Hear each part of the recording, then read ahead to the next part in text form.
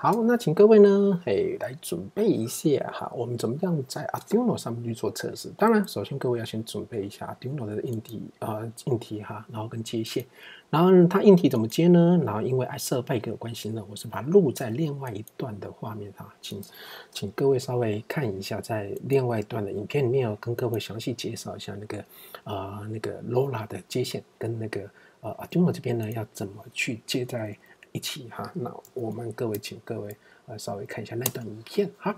好，那等各位做完之后呢，请你先确定一下你的驱动程式是有进来的哈。来，好，先确认一下你的驱动程式有进来哈。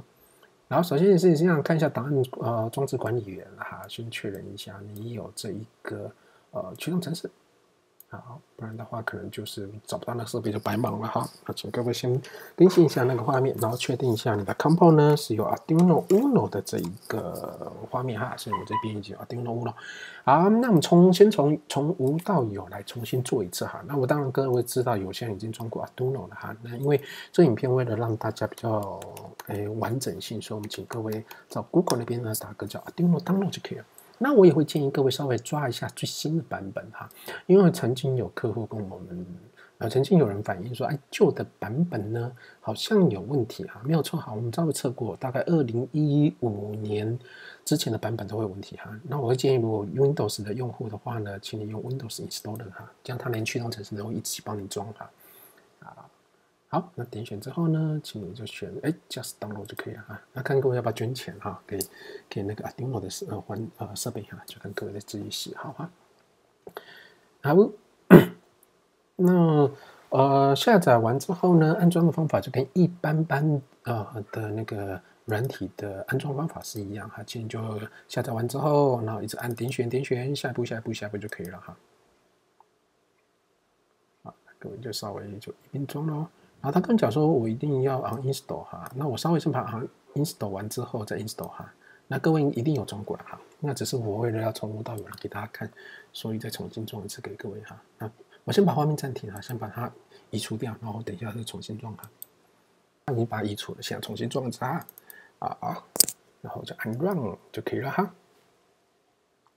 然后同意下一步，然后安装，稍微留意一下哈，就是 Programmer File Arduino 哈。为什么呢？因为很多人第一次接 Arduino 的时候，会因为他找不到驱动程式的问题这边烦恼哈。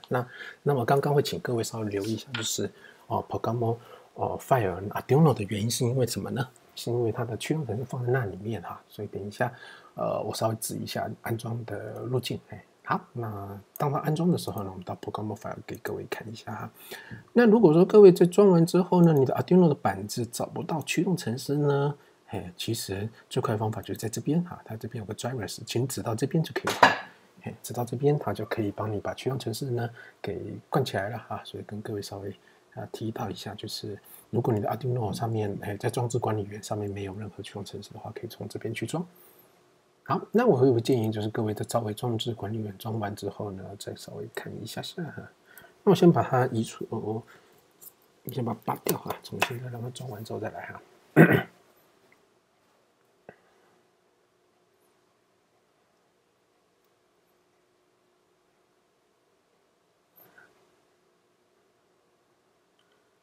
好，那既然它安装会有一点点时间呢，我们请大家先把 sample code 给抓下来哈。sample code 的部分呢，各位可以透过官网的部分稍微找一下哈，它在 GitHub 里面，各位可以找一下在这个路径。好，不然的话你就找一下ifrag lab， 就是这个编号型号，在 GitHub 上面就可以找到这个 source code 的部分哈。那各位可以透过这个完整 source code 下载下来，然后稍微看一下哈，它大概长得像这个样子。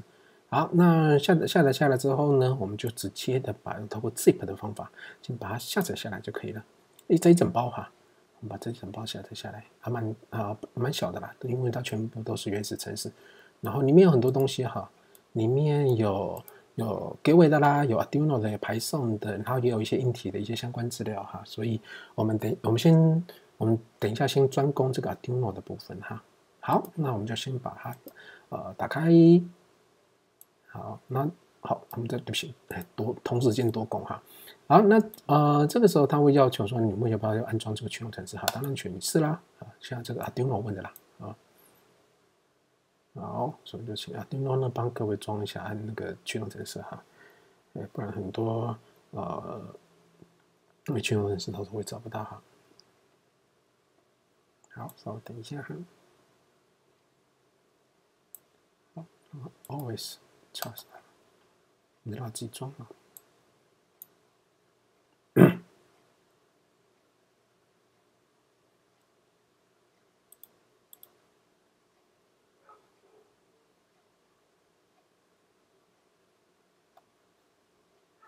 好，我们先让它下载下来哈。好，那我先把 Arduino 这部分先装完之后，下段影片再跟各位讲一下这个 driver 的，就是 Arduino 的 simple code 要怎么去设定跟使用的哈，不然怕同时讲两个，把大家搞混了。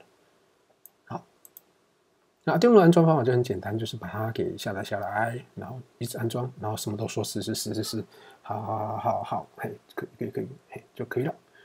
好啊，那我们等它全部跑起来之后呢？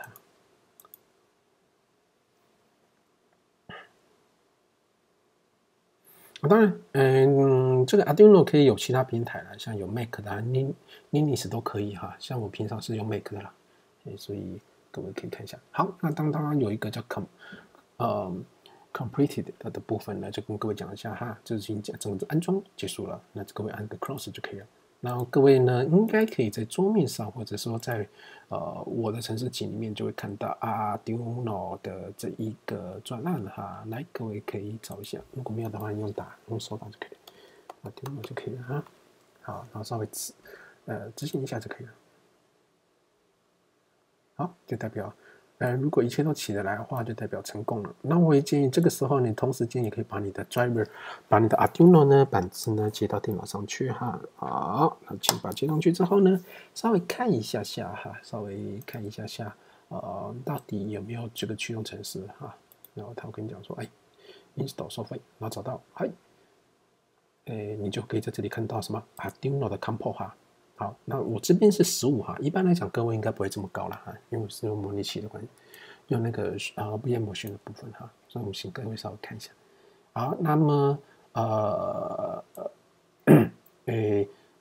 好，那一般程式怎么烧呢？我们先讲一般的啦。那一般来讲的话，它这边会有个 LED 灯哈，如果你没有的话呢，你可以通过它 Simple Basic Blink 这个哈打开一模一样的哈。然后我们就把这个 simple code 的 blink 程式呢，稍微把它烧录一下。那怎么烧录呢？很简单哈，首先先确认你的版本叫什么名字。像我的是 General 你怎么知道你版子叫什么名字呢？你去找一下你的卖家哈，问一下，或者说你把盒子呢，或者说把印刷的板子上面看一下有没有这个关键字叫 Uno，没有 Uno 叫 Nero 啊。一般来讲是 Uno Nero 这两个最多了，然后有的可能是叫 Mega， 应该这3个板子哈。然后像我这个是 Uno， 所以请选第一，这里选到 Uno。第二个 port 的部分呢，依照各位实际的这边呢，去找一下你的 compo。第3的部分呢，这样好了。第3个就稍微上传。那如果说各位成功的话呢，就会看到这个板子的程式呢就会启动了，然后呢各位就可以看到那个。你的设备呢，就会等一下就在那边闪了，就会有这样的一个情况，就是上面会有 LED 灯啦，那 LED 灯就会闪烁了哈。所以各位这样子的话，就可以看到你实际的情况。好，那各位有没有看到上面已经写了就是那个什么uploading 哈，那所以代表什么呢？代表说它已经可以看到这个已经把程式给上传了哈。那我们来看一下你怎么知道你这个设备到底弄得怎么样呢？那其实很简单哈。那各位只要把那个各位只要稍微把你的设备呢稍微接一下下哈，来看一下就可以了。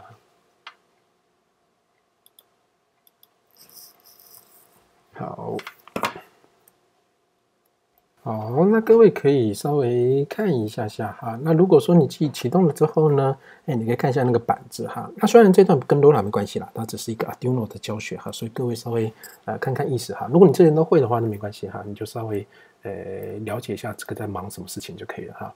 好，那我这边故意打开一个那个USB 就是什么Webcam 哈，然后各位可以看到它上面会闪灯的情况哈，所以各位可以看到依照这个闪灯，就是依照你当初的 Arduino 上面的时间差呢，就是你的时间如果越短的话呢，它就会闪得越快哈，然后如果说越长的话呢，它就会不一样。就是各位可以试一下，就把这个时间稍微改一下就可以了哈，就是改短一点点，就可以看到它闪烁的情况。